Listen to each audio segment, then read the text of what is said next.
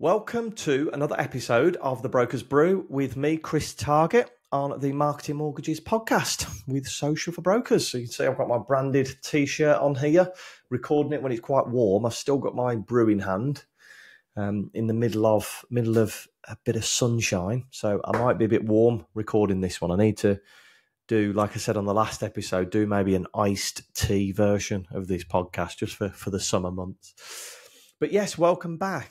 Today, we are going to be talking about the magic word that people have been speaking about over the last few years, and that's TikTok. Now, it seems like it's been around for ages, doesn't it? But I remember it really blowing up in lockdown. Kept everybody sane, I think, watching silly videos, doing silly TikTok dances. And I know a few people that still haven't downloaded it themselves. They feel that if they download it, they'll get addicted to it. And I'm bad for it, for scrolling before bed. And some of it is just mind-numbingly escapism kind of social media. But there is some really good stuff on there. I mean, I've been talking to a few people about it, kind of saying, is it the new MySpace? Is it something that explodes onto the scene like it has? Remember, like MySpace, you'd set your music, you'd set your top friends. I'm sure there's a lot of people out there that know exactly what I'm talking about. And it was massive. It was part of everybody's lives, MySpace was. It was, you'd chat to your friends on it. You'd fall out with friends if they weren't in your top friends. You'd have like your Ja Rule tune playing in the background and you'd be able to code it to make it look like colourful. And it was huge. And then all of a sudden, it just disappeared overnight, didn't it?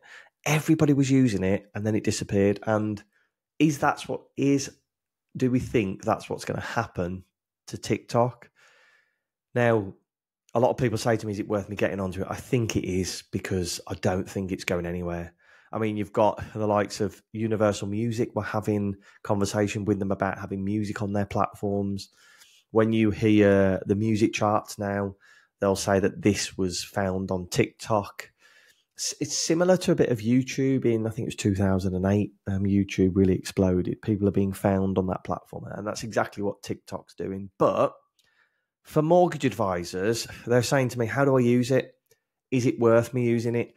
And I appreciate the FCA have got a lot of things going on with TikTok at the minute, and I'm not really going to get into that, but you need to check with your network as to how that would work. And obviously, if you're DA, just make sure you follow the FCA guidelines so you make that decision ultimately if you want to be on TikTok. But the big thing is TikTok's not just for silly dances anymore. It's becoming a major hub of information.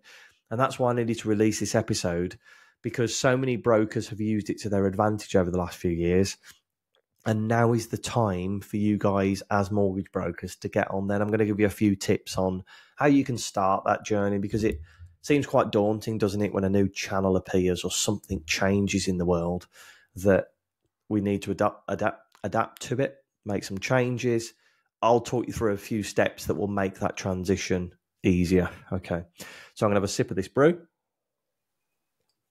So, like I was saying, it's a major hub for information. I don't know if anybody saw the TV advert series that they ran. It was awesome. I think it was father and son, and they were, the dad was taking up running, and it was just after Christmas, I think this was, obviously on that fitness flow just after Christmas.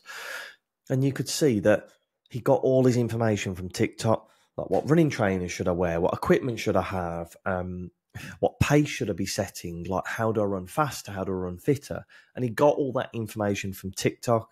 And the idea behind that advert campaign was to say TikTok's no longer a silly dancing platform. It's now become a hub where you can search for information, and their search features on there are fantastic. For me, it's rivaling... YouTube still has its position as a longer form video channel. So if you want to go and watch something, you could watch it on the TV on your computer. But when you're watching short form video, I think TikTok have hit the sweet spot with this, and it's going to overtake, I think, YouTube content from the short form. It'd be interesting to see what YouTube Shorts do over the next few years, but it's a great platform. and TikTok is here to stay. It's evolving in all its kind of content. You can see they're starting to bring out like professional channels, personal channels, vloggers. So it's a big platform. And let's talk about how you guys can start getting into it. Okay.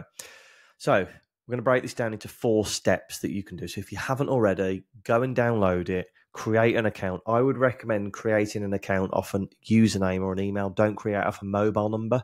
If you ever change that mobile, it can become a bit tricky swapping the accounts over. So create it under an email or a username.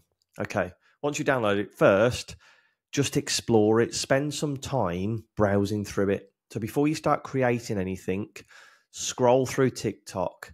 What I would say is don't follow the accounts that you think you might get distracted. Follow accounts that other people that are in your field or people that you are interested in, there's people that talk about how to record better content or how to speak better on video or how to write better emails. Follow people like that. Don't follow people that you might get distracted by silly cat videos and then those kind of things. And just have a little look at what you think, what's popular out there. What videos are you seeing come up more and more? Is it a mortgage advisor breaking down how Universal Credit can help them with a mortgage? Or is it simply videos that say, how much deposit do I need for a mortgage? Get a feel for the type of content out there. The other thing that you can do is go onto the trending page so you can see what types of videos are currently popular. So this will give you inspiration and kind of help you understand what's going on TikTok and what kind of sounds or music's trending. Now, you don't have to use those trending sounds, but it's just interesting to see what's going on in the world. And I'll tell you what's crazy. As you spend time on TikTok, you will hear certain songs and then you'll hear them in the charts on the radio, if you still listen to the radio, that is. And it's crazy. You think, I heard that on TikTok first. That's the way that the world is going now. People will launch music on TikTok and it will end up in the charts. Once we've explored the platform, what you want to do is start creating content, but make it really simple, okay? Don't overthink it. Your first videos, they don't need to be perfect. You want to see some of the state of my videos that I did when I started out. Please don't think they have to be super polished. Grab yourself an Amazon selfie stick, tripod light, whatever you call them. Pop your phone on there and start recording content. Even if you don't upload it to start with, start getting into the habit of creating that content. And what I would do is just start with simple, short videos answering 5 questions that you've been asked this week. So somebody might have phoned up and said, what documents do I need for my first appointment? The second one might be that, can I buy as a first-time buyer if my partner's already had a home before? These kind of simple questions that you get over and over again, do videos just answering those questions just to get comfortable with the process, okay? Once you've recorded those, experiment with the TikTok editing tools. So TikTok has an inbuilt editor. When you record a video, if you go to the top right, it looks like a little YouTube icon actually. If you press that, you can like trim videos, you can move them, you can add text, you can add subtitles. There's so much that you can do. Just try and start to get used to those before you kind of go all out and start uploading 3 videos a day to TikTok. Okay, so get used to their editing tools. They're really quite intuitive on TikTok. If you feel more comfortable with CapCut, CapCut is a free downloadable app on your phone. Again, very easy to use, and you can send them straight to TikTok from there. Okay. Third thing you then want to do on TikTok, which you might think is a bit out there, because you might think all I've got to do is post a video and upload it and leave it to go. What I want you to do is to engage with the TikTok community. So like and comment on other people's content. So I think it's bad practice if you go and comment on other mortgage brokers' content because it looks as if you're trying to poach the viewers. You can like it and show support, but I would refrain from commenting on other mortgage brokers' content because they've built a channel for themselves.